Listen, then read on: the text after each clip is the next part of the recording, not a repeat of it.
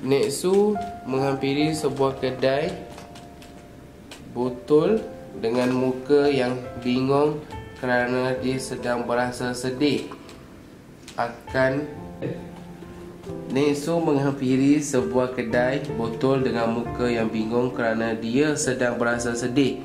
Akan tidak tahu apa yang hendak dibeli untuk diberi kepada cucunya yang hendak berpindah ke luar bandar. Dia berasa sangat bingung, akan tetapi tiba-tiba seorang jurujual wanita datang menghampiri dia dan berkata, "Boleh saya bantu, Nek Su?" Boleh. Nek Su nak cari apa ni sebenarnya? Nak cari botol. Botol? Kebetulan saya pun ada jual botol. Nek Su boleh tengoklah. Bagus ni. Harga dia RM9.99 sahaja. Sebablah hari ni ada promosi. Nampak botol ni macam cantik. Memang cantik. Limited edition. Kat luar memang tak ada. Ni tahan lasak, boleh letak makanan, boleh letak minuman.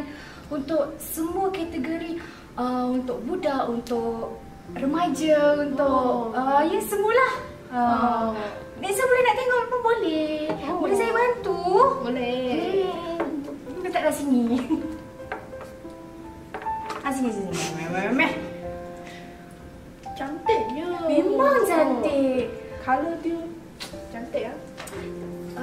Nek Su nak beli untuk siapa sebenarnya? Untuk cucu. Untuk cucu. Perempuan ke lelaki? Perempuan. Sesuai lah tu. Warna dia pun sesuai sangat. Bolehlah. RM9.99 sahaja. Okey lah. Berapa? RM9.99 sahaja. Terima kasih. Terima kasih. Ni. Elok-elok. Thank you. Nek Su seorang yang suka masak sup untuk cucunya. Setiap pagi, Nek Su akan menyediakan sup itu ke dalam botol untuk cucunya. Tidak semestinya sup, Nek Su akan membuat kuih-kuih untuk cucunya sampai satu ketika Nek Su ambil letak gigi palsu ke dalam botol. Setiap hari, Nek Su masak sup adalah tanggungjawab kepadanya. Kebiasaan ini dibuat sehingga cucunya dewasa. 5 tahun kemudian, cucunya terpaksa bekerja di bandar dan terpaksa berpisah dengan Nek Su. Ketika cucunya ingin berpisah, Nek Su merasa bimbang dan memberi botol kepada cucunya untuk kehidupan seharian.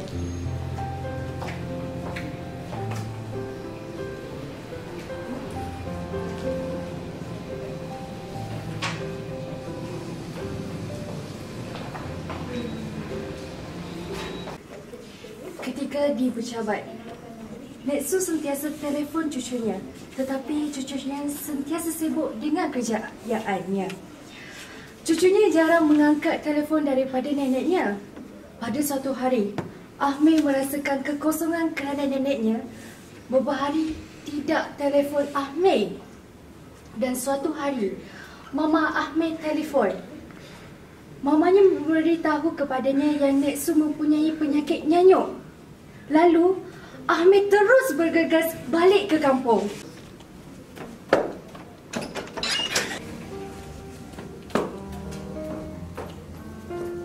Ahmed merasa sedih kerana Nek Su tidak mengingati Ahmed. Sebelum Ahmed keluar dari rumah, Ahmed tunjuk botol yang pernah Nek Su beli ketika dahulu. Tiba-tiba, Nek Su teringat dan berpesan kepada cucunya.